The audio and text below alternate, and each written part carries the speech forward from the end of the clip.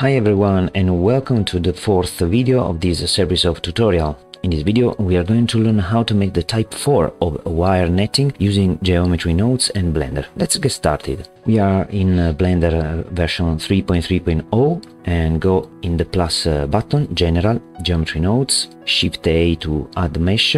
Simple plane is a good selection. Press New for the new geometry node modifier, and we need to create many rings. So Blender doesn't have the mesh or primitive torus in our case, so we have to make from scratch. Create a curve line, create with F3 a circle curve that we want to convert to mesh.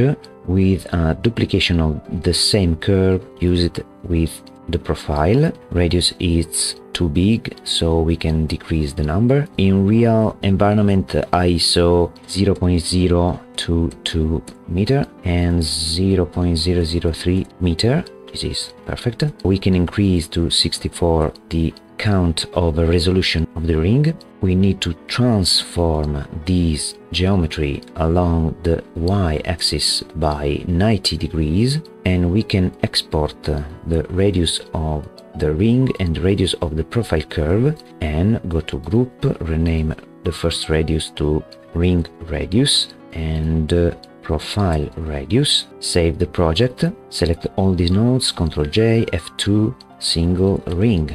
Now we need to instance this ring along a vertical line, and then instance the entire vertical line along an horizontal line. So let's create a curve line. We need to resample the curve by not the count but the length. So we have the size of this ring, so we want to resample by the information of the radius of the ring, and we don't want the point changes their position by the total length of this curve line. So we have to check length, can link this together and instance on point the geometry of the ring. So we can link these and link the ring here. Shift Alt and click, and we have the instances.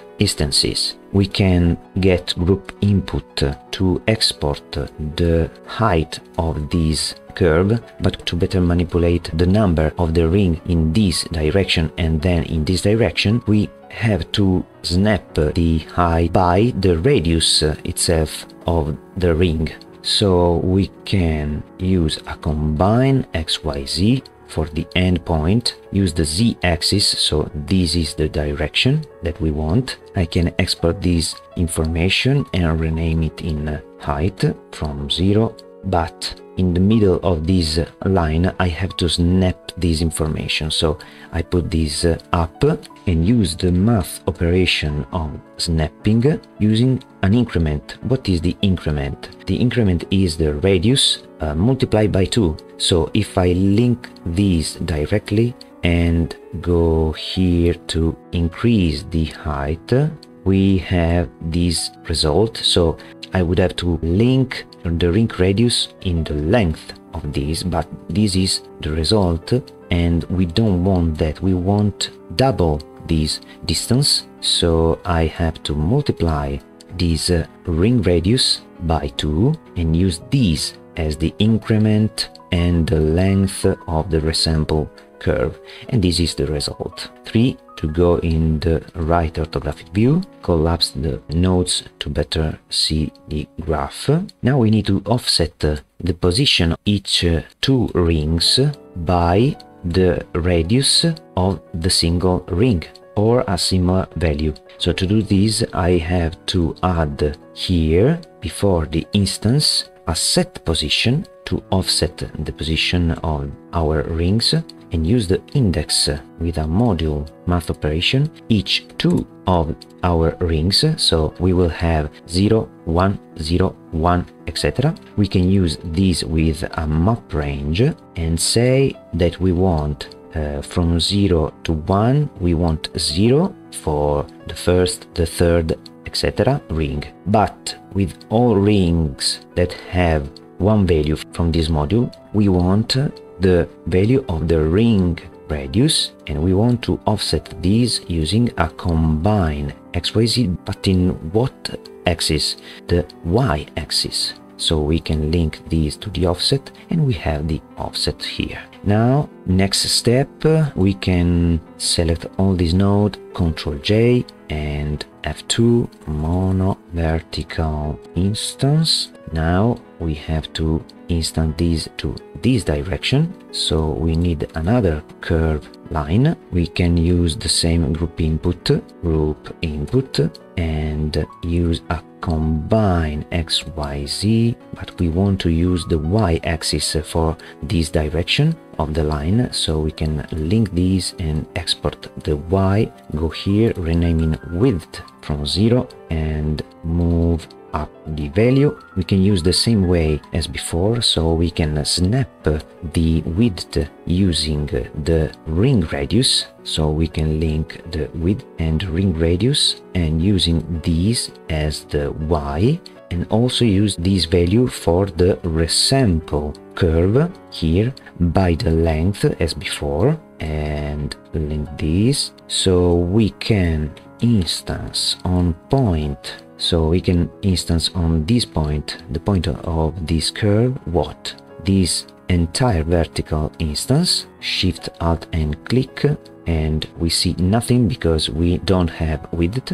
So I can simply enter 1 here. So I have a wrong value here. I have to set the ring radius here in the length, so it's correct. Now you are seeing the same behavior as before, so we need to multiply the ring radius by 2 and use this as the increment of the snapping. So we can collapse this node, the snap node, to see better the graph. 3, Shift Z to see this result. So we can select all these nodes, Ctrl J, F2, all instances, so we can check the result, playing with the width and height value. Okay, perfect.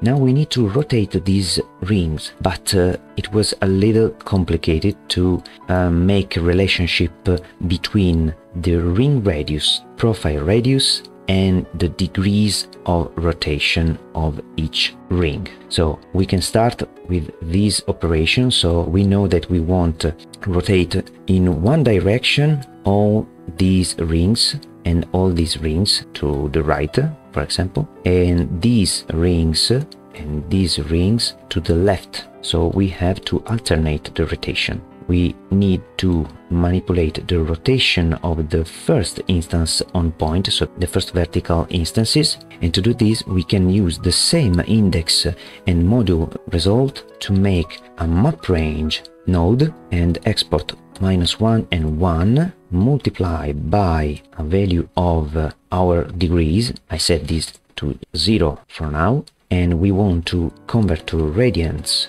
this value because I will use a combine XYZ node. We want to rotate to the Z axis and link these to the rotation. So I can select all these nodes, shift click and click to deselect the section, G and click to incorporate these nodes in the section, and shift Z to see the geometry. And you can see if I increase this value, we have the rotation of these rings and these rings to the right and these rings to the left. Now set this to 0, and after lots of tests and checks, I found pretty well, I think, a solution to make the relationship between the ring radius, the profile radius and the degrees. So I'll explain a little bit. Press 3, Shift Z to see the overlapping of this geometry. We can start with the all instances to decrease this distance from this ring with a map range. So we need to indicate a relationship between the ring radius and ring radius itself to subtract this value multiplied by 2 and get a correct length resample value. So I tested lots of cases, so you can play after this tutorial with the number and you can find your perfect solution if you want. So link the ring radius here, use this to subtract a value and use this subtract value to the length. So if I set 0, nothing changes. So if I increment this value, you can see the distance decrease from these two rings. So we need to link these to these and play with this value, turn off the clamping, so we want a linear proportional changing of this position. So I found this value for a correct solution of my tutorial. They are the values. We need the same operation here before the snap operation here and the length resample curve here. So I forgot to link these output to the snap. This is correct. We can move a little bit these nodes to see better the result. Collapse this node. Perfect. Now we can move to the monovertical instance and use the same concept with Shift D and duplicate this map range. Use the ring radius here as the value, but before using this map range we can see that we can align a little bit this internal point of the ring to this internal point of this ring. To do this I can just duplicate this multiply value, add here, use the subtract value and use the profile value multiplied by 2. So 1 is not enough, and use this to subtract the value, use this for the length and for the snapping. So this is the result. You can see this point now is aligned with this point. Turn off the clamping, collapse the value, and we will use another subtract node. So we need to use this output as the length and also for the snapping. Now I move a little bit these nodes to better see the result. Okay, perfect. Now we can link this result to the subtract value. So this is too big, but you can use this from min and from max value equal to the value described in the map range of this section. So you can see the from min and from max they are the same, but the to min and to max value are different because we are in this resample operation of the curve line in vertical direction. These are the correct mapping. So now they are the result. I discovered that the same result of this map range, we can also use it to this map range of the offset in this direction. So we can subtract to the ring radius the same value of this map. I discovered that they are the same value and they are a good balance. And now we have this result. Turn off the clamping here and we have this result. So you can see a symmetry, a mirror effect with these rings. Okay, not perfect in this direction and this direction, I know, but is perfect to simulate the touching of the rings to themselves. So we need to apply the same idea to the value of the degrees that we want to apply for this line of rings and this line of rings. So to correctly set this value, I should use two map range. One for the influence of the ring radius. So if I increase the ring radius, you can see the rotation should be smaller because the profile radius is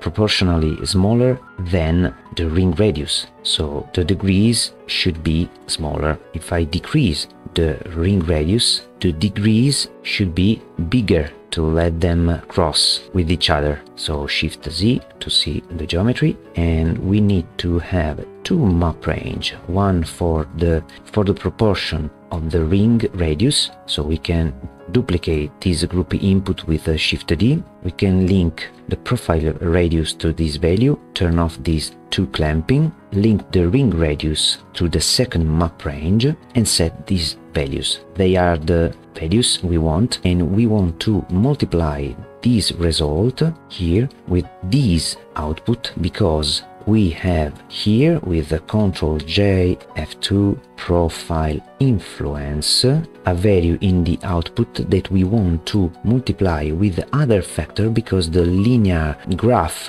of the ring radius changes differently than the profile radius. So we can see a linear increasing of the value. So we have from 0 to 3 to 0 and 12, and here we have the opposite. A lower number gives us a higher number, a high number gives us a lower number. So we have here a graph like this. So we have 0 and 0.03, and the result is 0 in this axis, and here we have 12. So this is the linear equation. But here we have 0.022 and 0.044, and here we have 2 points. One is 2 and one is 1. So the graph is here, and we have a decrement. This line go up and this line go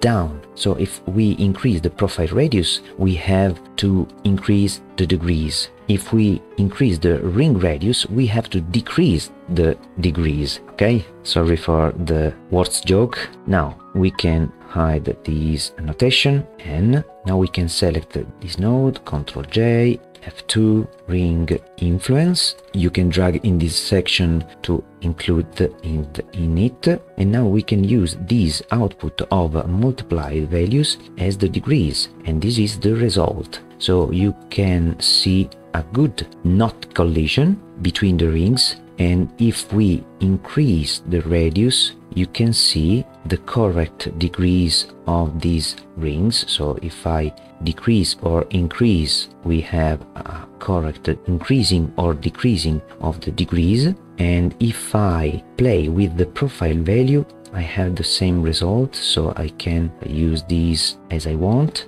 You have to pay attention that over some values the results sucks, so there could be a collision between the rings. If I decrease the ring, the profile radius, it's okay, but if I increase with a big number, you can see starting a collision problem. So in the real world, you could probably not make these correctly. If you increase the ring radius, so you can correct some representation of these values. It was a little difficult to find this value of this relationship.